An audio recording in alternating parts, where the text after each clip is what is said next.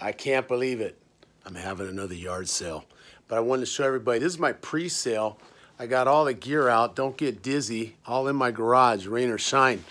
But I got to show you a couple of things that make it easy for me to get it out. Right here, I've got a list. And what happens with that list is I kept track of people who came to my yard sales over the years. So I have emails and text, phone numbers to text. So when I'm getting ready to have a sale, I could shoot an email with a link to my Craigslist ad, and that saved me 40 bucks paying a newspaper. I'll show you the stuff while I tell the story. And you see what came out of the last storage locker, a lot of nativity sets. But having this list, this is the goal. This is the money. Any kind of business, you need to have the list. Can I repeat it again and again? So when you have yard sales, ask people, hey, can I get your name or number? Especially if you're doing the storage auction stuff. Find out what they want.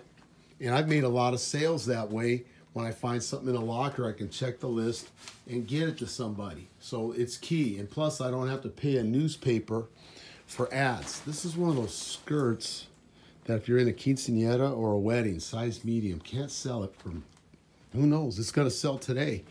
But it's huge to have the list because I can send out that message, I'm having a sale.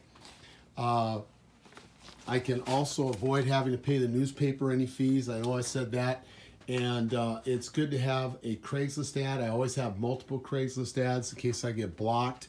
And I refresh the pictures on the Craigslist ad every time I have people come and buy, because this is what happens. I have the secret early birds that come once I have this thing set up. Usually if my sale's Saturday, I have an early bird sale on Friday, and nice surfboard.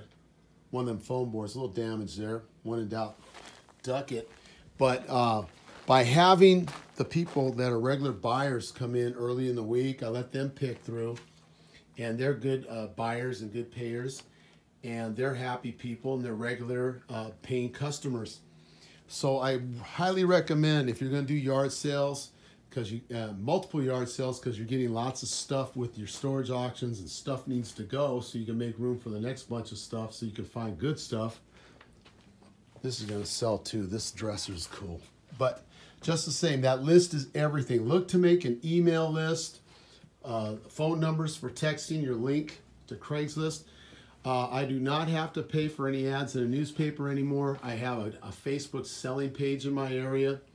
You too can do the same thing and maximize your sales. I may always clear out all my stuff. That's number one.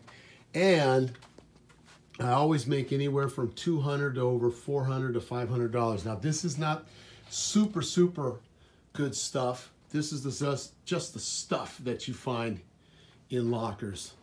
That's a cute read. Anyway, we'll follow up with more. Well, we're having the sale right now, and we got some people in here. Everybody's looking and hustling and slowly getting it all sold. Yeah. Just a minute. Yeah, I put everything outside. I love my regular buyers, and these are a couple of my favorites.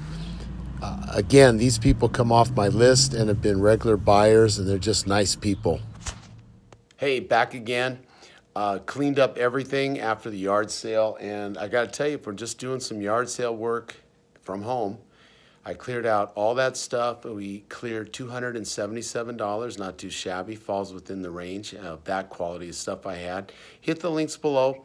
I got to get this stuff to leave so you can get the next bunch of stuffs, and hopefully you find better stuff in your storage lockers or your garage cleanouts like I do. It's a fun little journey. I've enjoyed the people that I meet. I enjoy my regular buyers and the stories they share with me.